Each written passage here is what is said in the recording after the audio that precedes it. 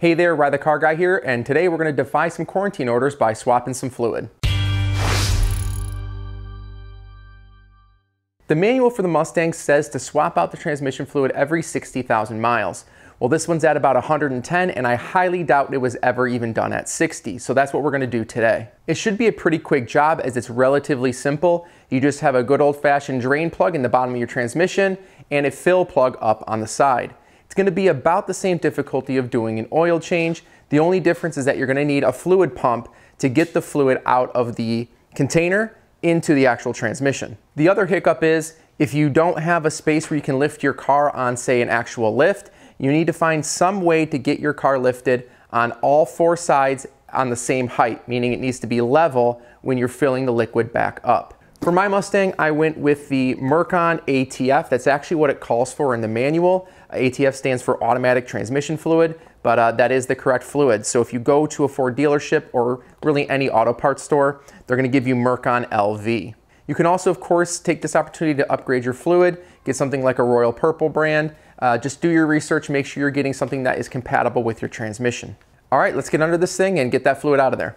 So first things first, we're actually going to make sure that we can crack open the fill hole in the side of the transmission. Now, this is important because if for whatever reason you have difficulty opening the fill hole, you don't want to open the drain hole and drain all your liquid out without making sure you can fill it back up. So what's nice about this is that the fill and the drain hole have plugs that have the 3/8 ratchet head as the hole. So what I mean by that is literally you take the head of your ratchet and you can plug it right into the plug, and that is your way to get the plug out. It's very nice. Now you can find the fill hole on the very back of the transmission where it starts to hit the drive shaft, and then it is about halfway up on the passenger side. So what we need to do is I put in a little extender here on mine. I had a very small extender.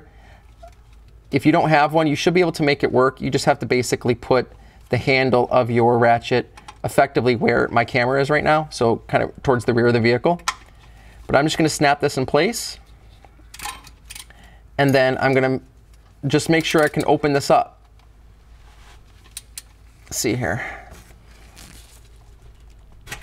Awesome.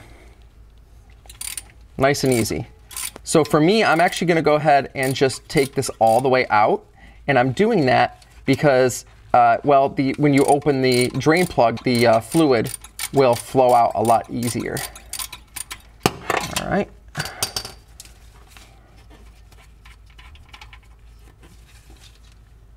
Now that that's out, let's go ahead and take our drain plug out and get this sucker drained. So the same story down here. We have our fill plug out, so it's ready to go.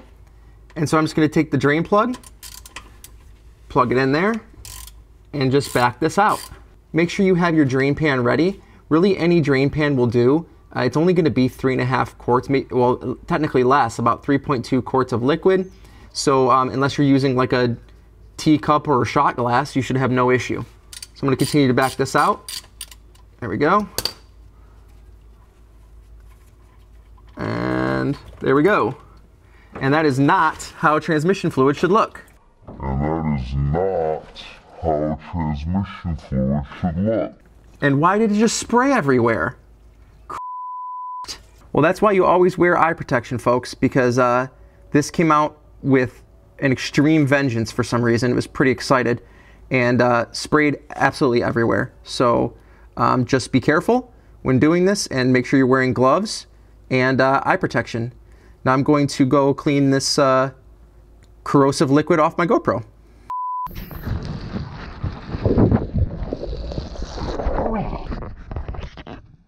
Now that we've gone through and done our cleanup of that catastrophe, I realized that my drain pan has like these kind of grooves in it, and it must have just hit that groove just right to kind of put on its own little miniature Bellagio fountain show. So once we're done, we're going to clean off our drain plug, and it says to put some sealant and thread locker back on it, so we went ahead and did that. And now we're just going to put this back in, and we're going to cinch it down to 18 foot-pounds. So real quick, I wanted to highlight the difference between this new fluid here and the old fluid that came out of the transmission. So here's the new fluid. As you can see, it is nice and bright red, and you know, it's not super high viscosity, but it certainly isn't as thin as water. But it should be clear, should be red, of course, red in color, and have a little bit of viscosity to it.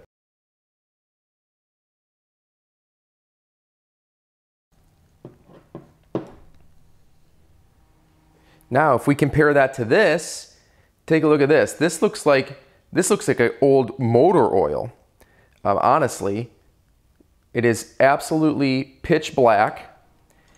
It is, I'd say, I don't know, it's still a little viscous, but it is super thin compared to the other one in my opinion.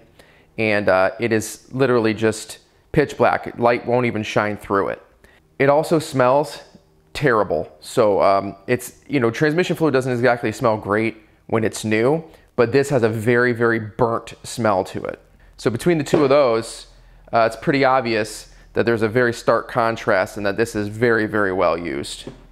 Now the craziest part is that when I got my pan and emptied it all out, I got less than 3 quarts back out of it. So I was short by at least 1/4 of a quart, if not a half. When your transmission has low fluid or really, really old fluid, there can be a lot of symptoms, anything from just being noisy all the way to not being able to shift into gears.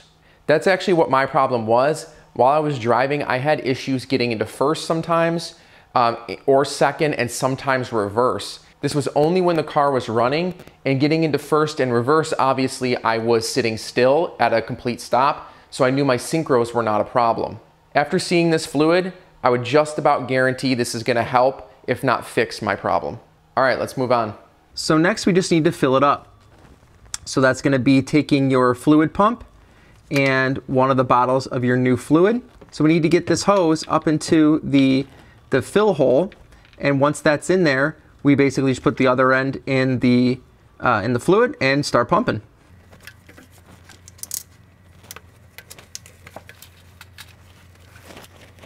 Now that that's in there, we're just gonna take the top off the fluid here, plug our little pump in, there we go, and just start pumping. This calls for 3.2 quarts, and we know that it's full when it is 1/2 inch below the fill hole. So what we wanna do is I can probably put in about 2.5 quarts, close to 3 quarts pretty confidently before I'm gonna start checking the fluid.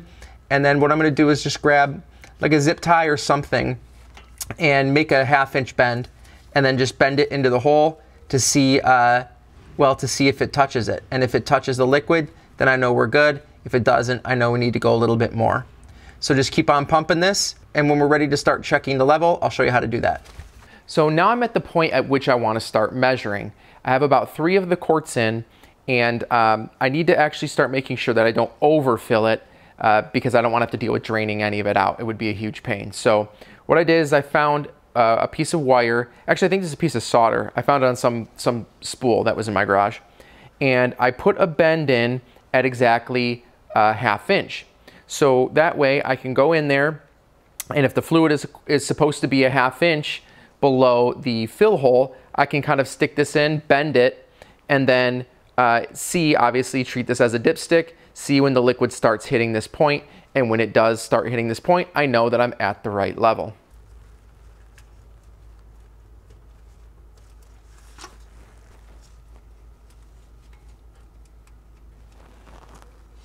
All right, so it looks like I need to do a bit more here.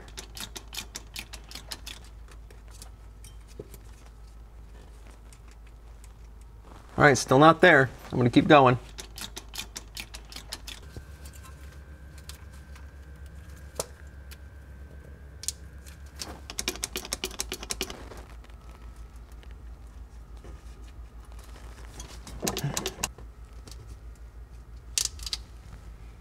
All right, there we go.